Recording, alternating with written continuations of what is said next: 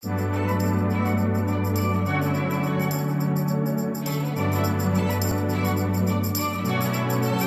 up? What's down? And good morning. Kamusta ka naman dyan?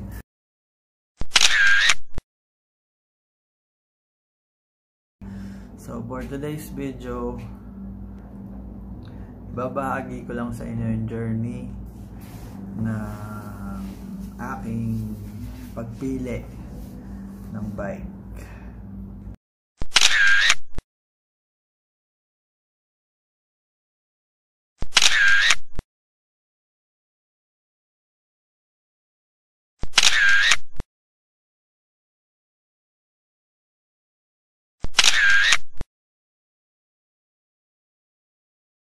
Una, nagdala ako ng bike galing Pinas kasi kung di nyo alam, nasa Qatar tayo. Nagdala ako ng bike galing sa Pinas. Build bike siya na 27.5. Ang specs niya is naka 3x8 siya. 3x8 siya na gearing. Shimano Altos yung RD niya.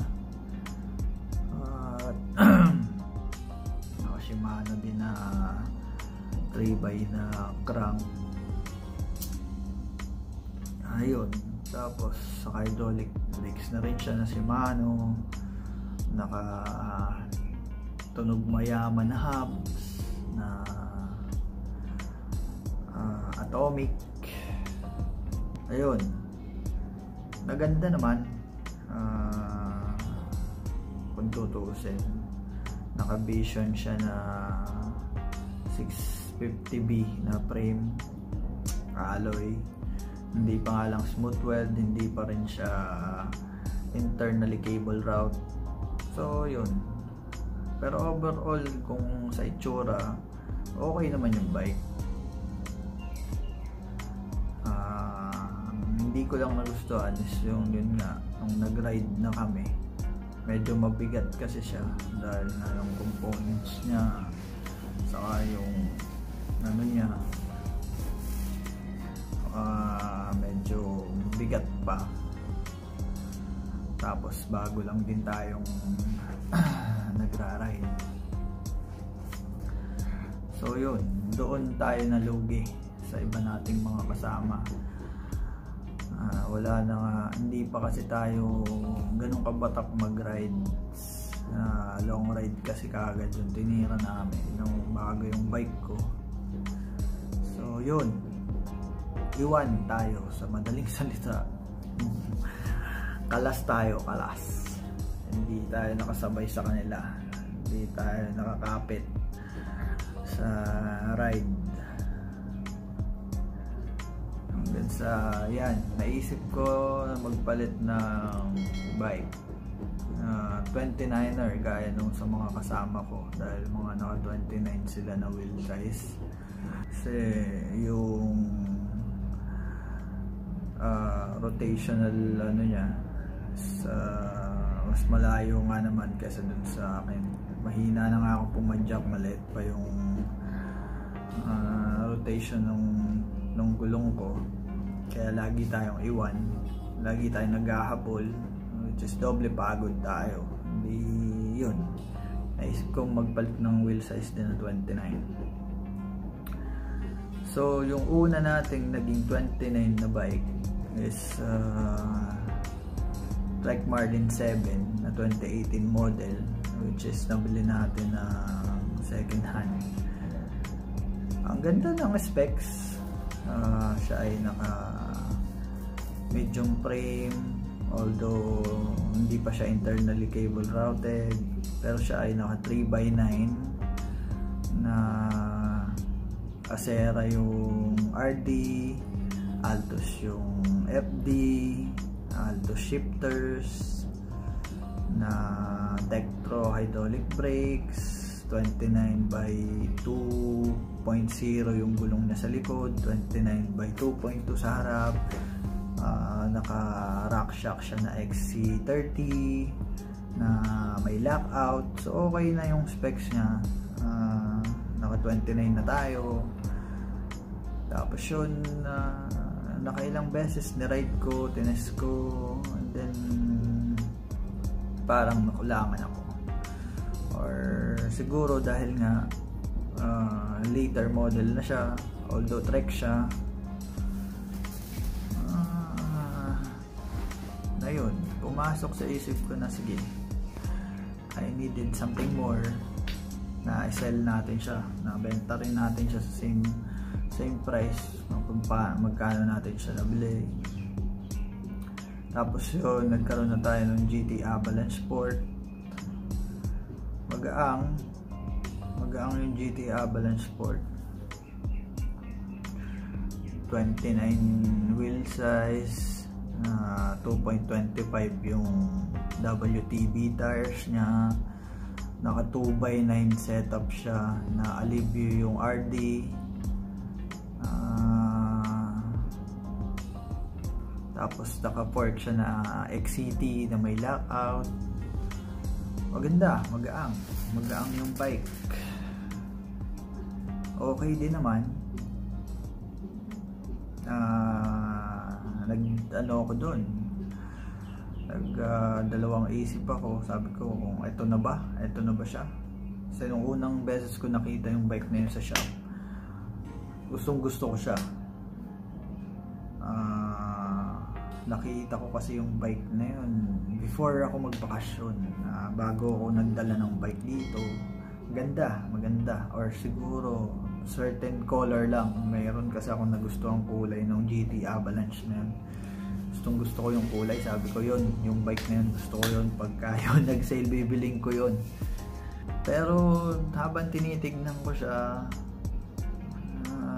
nakukulangan ako sa kanya. So parang hindi ako satisfied sa itsura niya. Although magaang na yung bike, naka 29 na siya, parang mas magaang siya kaysa dun sa Trek Marlin 7 ko na nakuha before. And then yun, nag-decide ako na benta na lang. Dahil meron naman ako nakitang mas maganda sa kanya sa tingin ko nung una. Dahil hindi pa ako nagkakaroon, nakikita ko lang sa mga pictures na yun. Saka parang bakit ang daming bumibili sa kanya na doon sa brand na yun, which is yung Trek Marlin nga. There's this certain color na naman na nagustuhan ko sa Trek series. Nasa Trek Marlin 5 yung kulay na yun. Oh my God! Wow! Nakita ko siya, sabi ko, eto na siguro. Eto na. Siya na yung gusto ko, ganyan. Dahil hindi pa ako nagkakaroon. So nung nagkaroon na ako, nabigyan ako ng chance na magkaroon ng Trek Marlin 5 na yun, na naka-tourney na drivetrain, 3x7 siya. Tapos naka Santor port lang na walang lockout, pero meron siyang adjust nung play niya. So yun, nagkaroon ako, mag-aang din siya, parang yung GT din na hindi sila nagkakalayo ng weight. Naka nga siya, which is XR2 na Bontrager tire na 2.2 sa harap, 2.0 sa likod. Yun, okay din, magaang, maganda. Kaso ang hindi ko lang nagustuhan sa kanya nung tinititigan ko na siya, yung parang alam mo yun, yung may certain na wow factor, wala rin. Parang yung GT hindi siya ganun ka appealing sa akin nung nagkaroon na tayo ng ganung klaseng bike. Parang hindi ako satisfied kasi parang wala siyang wow factor. Although magaang yung bike, in fairness, dahil siguro nga iba yung pagkakagawa din ng alloy no frame niya.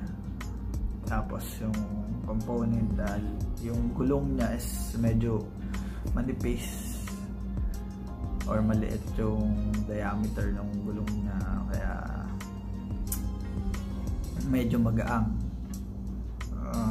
Yun, so ended up hindi ko rin gusto benta. So parang ang dating naging parang buy and sell ako ng bike. Dahil nga hindi ako nasatisfy sa kanya dahil wala siyang wow factor. At the end, eto na, dumating na ngayon si Scott. Nakakita na naman ako online, hindi siya brand new. Most of the bikes na nagkaroon ako, isa lang siguro yung brand new, yung GT Avalanche Sport. Tapos yung Trek Marlin 5 is second hand na rin, kumbaga. Pero more than a week lang siya nagamit. So mukha pa rin siyang brand new pa rin siya kung tutuusin.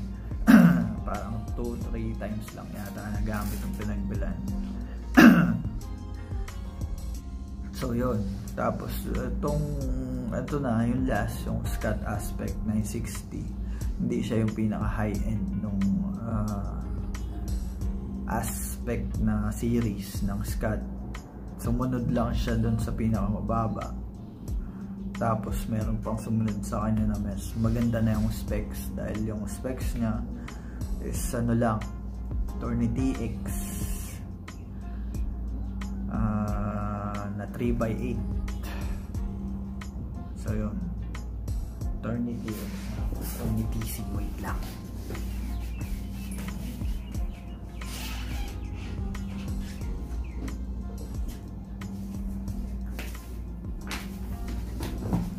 Tourney TX nga siya. So yun, yung drivetrain niya 3x8 siya na Tourney TX. Naka XCE lang siya na Santor Fork na walang lockout, 29 by 2.35 yung stock tires niya na Kenda booster, which is medyo mabigat kung tutuusin. Kasi parang design kasi yung bike nila for trail rides at hindi for commuting, hindi kagaya nung GT Avalanche Sport saka nung Trek Marlin 5 is design siya on both,